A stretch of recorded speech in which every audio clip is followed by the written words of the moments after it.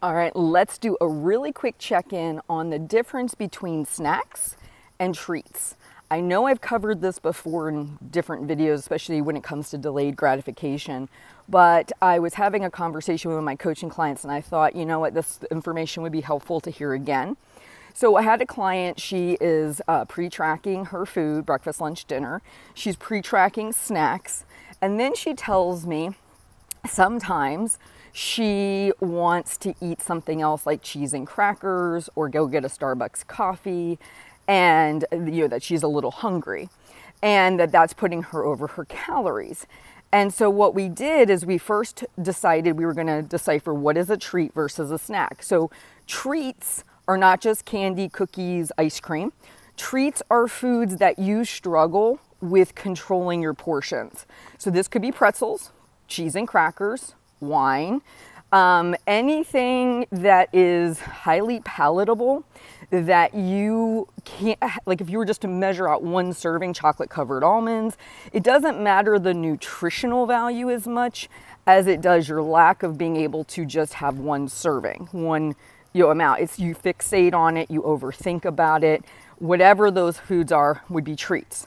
Snacks are more for your nutritional purposes, and they're usually very well planned out, and they're not usually super exciting. So it might be like a cup of Greek yogurt, some blueberries, it might be a couple hard-boiled eggs. It's nothing that you're gonna sit there and go, ooh, an extra couple hard-boiled eggs, yes. Like that is not gonna happen. And the way that you can check in, just so you know, a little trick, is when you say you're feeling hungry, ask yourself a very simple question. If I was presented right now with a plate of grilled chicken, baked sweet potatoes, and steamed broccoli, would I want to eat this? Would it be like, yes, give it to me, I'm starving? Or would it be like this, wasn't really in the mood for that. I was kind of coming here for a granola bar or a bag of popcorn. That's not really what I was wanting. So in that moment, it's not hunger. Like you can call BS on that. And you can be like, yeah, I'm not really hungry. Let's just call it what it is. I am either bored, I have anxiety, I'm feeling emotional, or heck, I just want something that tastes good. And that is reality, right? So first off, create a master list for yourself of treats. That way you are hyper aware of it. And then what I was talking to her about was using delayed gratification to help with this particular issue. So you pre-block out your day. You've got all your meal times. We talked all about this during COVID. You have your schedule of meal times. You know when you're supposed to be eating, so you're not just randomly deciding to eat, right? And then you've got your meals, you got your snacks, and then all of a sudden you just get this inkling for a Starbucks coffee or some chocolate covered almonds or whatever. And what you can do is several different approaches. One of them I do is I make myself wait 24 hours. So I say, okay, you really want that Starbucks, Heather, but you didn't pre-budget for it.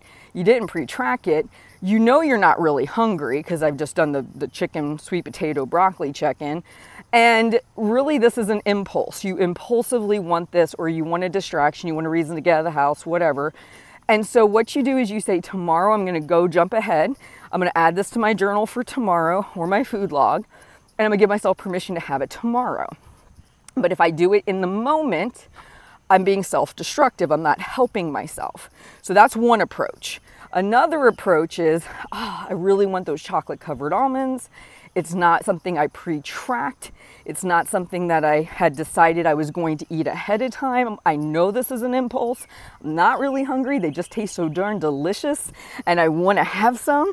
So what I'm going to do is I'm going to put those in a little container, and when my 3 o'clock snack time rolls around, I'm going to make a decision. Do I want to eat the chocolate covered almonds, or do I want to eat my normal Greek yogurt and my cup of blueberries? But that way I'm not adding extra calories on top of what I've already figured for the day. I'm actually doing a swap out in the moment.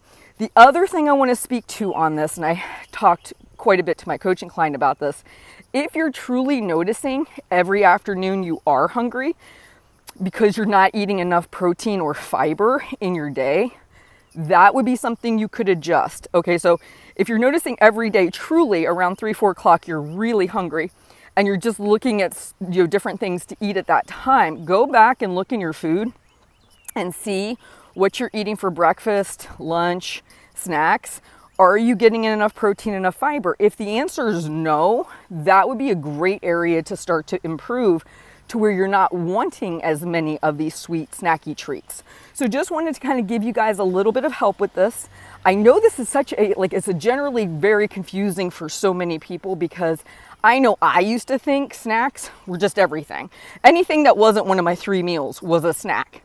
And then what I had to do is kind of draw a line down the middle of the paper and say treats on this side, snacks on this side, so I could actually make progress. Because when snacks are all these great fun foods that are super triggering for me, and I can constantly be eating them, and I don't have a scheduled eating window to live by, then what ultimately happens is I'm constantly negating that calorie deficit we've talked about, and I'm never making progress. But by viewing treats differently than snacks, I now can easily know, okay, these are on my treat side, so it happens at this time of the day. I don't eat treats before a certain time. And that allows me not to go overboard with my treat foods. I hope that helps. You guys have a great day, and I'll talk to you soon.